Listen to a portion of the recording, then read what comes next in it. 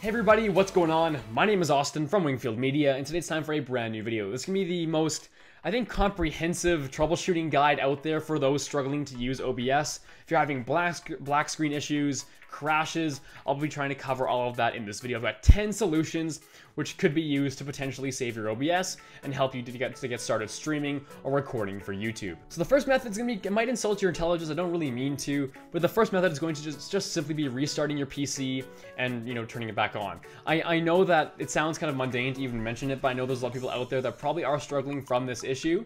But restarting your computer, so turning it off, turning it back on, and then launching OBS again might actually solve it. I used to work at a tech store for years, and whenever I used to receive clients used to come in saying they're having issues with their PCs, first thing we would do is turn them off, turn them back on, and quite often, about maybe 75% of the time, that would actually just solve the problem. So if you have issues with a PC, always try turning it off and then turning it back on. Alright, so the second method I have is going to be quite straightforward. It's just going to simply be running as an admin. So what you want to do here is you want to just type in OBS, or go to wherever it's saved. You want to right-click it, go to Run as Admin, and then you'll get a little pop-up window, just click Yes, and then OBS will launch. Now, one of two things will happen. Your black screen issues will be gone, or they won't be. Now, what I tend to find is that either it works for people or it doesn't. This solution didn't work for me. When I actually try to close the program after I run as an administrator, I actually get an issue that typically actually crashes on me sometimes, which is kind of odd, I know. But sometimes the admin either fixes your black screen issue or it doesn't work at all and just makes the situation worse. So it might just crash your OBS, that's fine, it's not responding as you can see here. Give it a second, it'll disappear. But running as an admin is definitely a good step to take because I know it worked for some people and definitely doesn't work for some others. So my third solution is going to be trying with different sources. So I know for a fact that OBS is used for a variety of different reasons. Whether that's game capture or tutorials like what I do here, you want to make sure you're actually using the right sources. So for example, I'm actually going to delete my display capture just so I can demonstrate how this works. So you want to go and try and add a new source. And now if you're recording games, I recommend you try using display capture. Basically, if you're recording, typically most games you're going to be playing are going to be full screen, am I right? Well, if they are, I recommend you just use display capture. So how that works is display capture captures everything that's on the screen. So whatever's on the top of the screen, OBS will actually record. With game capture, it'll just record a specific window. Now, I don't like doing game capture because sometimes, for example, if I were to add a brand new one, game capture test, you always have to do capture specific window. Quite often, I won't have the right window on, especially if you do like weird Java or Flash games online, you might have some issues there as well. So just keep in mind that this might not necessarily work for you. What I recommend trying is using a display capture instead and just recording your entire screen. So you won't even see a difference, especially if you do full screen content, it'll all be the exact same. So I recommend trying different sources. Even window capture is quite interesting as well. This could also work too if you are recording like internet games and like Flash games and Java games, and selecting that your Google Chrome window, for example, window capture could work for that as well. So definitely try out the different capture options that are available to you and see what works best. My fourth solution is quite straightforward. Just make sure you're on the right version of OBS. What you want to do is go to the Help tab at the top, go to Check for Updates. If a pop-up appears, it means you're on the old version of OBS. Like I said, you shouldn't be on OBS Classic as well. OBS Classic is so old. OBS Studio has been around for well over a year now, so if you're not on OBS Studio, definitely make the jump and make the upgrade. And to make sure you are on the right a version of OBS, just to double check, see this number in the top left corner? I'm on 21.1.0. Make sure that's the same as the OBS website. So go to the obsproject.com, go to the download page. You can see they're currently on version 21.1.2, but this is a very minor difference from what I'm currently running on, and my OBS runs fine, so I have nothing to really complain about. But make sure that if you are having crashes and black screen issues, make sure that you're actually on the exact same version. Now, my fifth solution is going to be a bit more in-depth. So what you want to do this time is you want to make sure that you're running the right version of OBS. I'm not sure if you know this, but actually when you install OBS, you actually install the 32-bit as well as the 64-bit. So if you know what that means, it means that if you're on the 32-bit and you run the 64-bit of OBS, you might actually get a crash. So what you want to do is you want to go to the bottom left corner of your screen, type in Control Panel, and then you want to go to System and Security, go to System, and then view what type of system type you have. So as you can see, I have 64-bit operating system, so that means I have to run the 64-bit version of OBS. So what you want to do now is you want to go to OBS, wherever it's saved, go right-click, Open File Location. I've already done that, and here it is. Since I'm running the 64-bit version of OBS, it takes me to this folder here. And as you can see, OBS 64 should be highlighted. Now, you want to go back to the bin folder, and you're going to find two different versions, 32-bit and 64-bit folders. You want to make sure that you want to run OBS from the correct folder. So since mine says 64-bit, I want to go to the 64-bit folder and run OBS 64. If I have a 32-bit, I want to go to the 32-bit folder and run OBS 32. That's one solution right there, so make sure you're running the correct version of OBS. So my sixth solution to this problem is going to be compatibility mode. Believe it or not, OBS does not run very well in Windows 10, so I've seen a lot of people online suggesting that you try running it in Windows 7, which is kind of odd. This is a very simple change to do, by the way. Don't be concerned. You don't have to install Windows 7 or anything fancy like that. All you have to do is go to the correct version of OBS that you'll be running. So for me, that's OBS 64.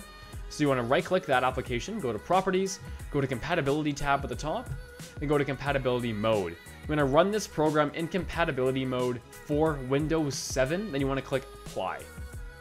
Believe it or not, that actually works. I don't know why. Don't ask me how this works, but this tends to be a very popular solution online for getting OBS to work. So at this point, try running OBS if you get a black screen or not, and just see what happens. See if this solution fixes your problem. Now, my seventh solution to this problem is going to be a bit more in depth. What you want to do is you want to right-click your desktop. You want to go to something called NVIDIA Control Panel. Don't panic if you don't see NVIDIA Control Panel. This only works for people who have an NVIDIA graphics card. If you have an AMD graphics card, I'll get to you in just a second. So first things first, when you open up your tab for NVIDIA Control Panel, you want to go to Manage 3D Settings, then click on the Program Settings tab. Now, your computer will look very different from mine because my computer is very, very old. I built my computer when I was in junior high like 8 years ago. So it doesn't have the proper, my graphics card is quite old, so it has different settings. What you want to do is, I found this screen grab online of what your NVIDIA Experience tab should look like. So let me double click, and here we go. So you want to go to Program Settings, you want to go to select a program to customize, you want to go to the drop down box here and select OBS. Then on the second step, you want to, it asks you to select the preferred graphics card or graphics processor for this program. You want to go from the optimized version and select the integrated graphics version. Then you want to click Apply at the bottom right corner of the screen. It's very, very straightforward. This will make a huge difference. Mainly, if you have a discrete graphics card and you're using it for your video game, I might not like it if you try to use it to record your video game as well. So try using integrated graphics for OBS. This should work if you're on an Nvidia computer.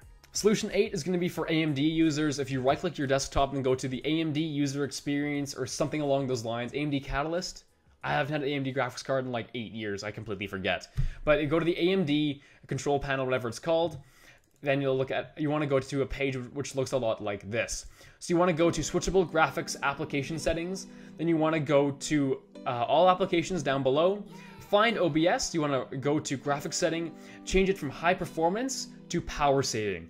It changes everything and it makes it all work perfectly and smoothly.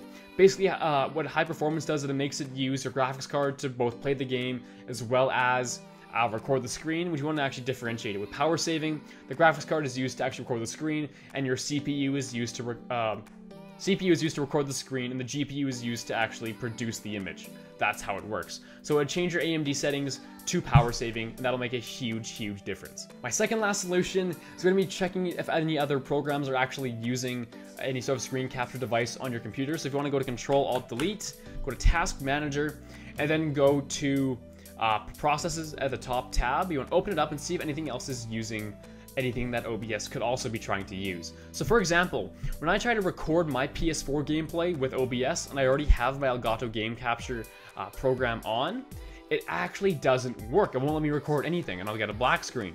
So you want to make sure that you're using the correct, or you want to make sure that there's no other programs on in the background which are using the exact same applications and hardware that OBS wants to use.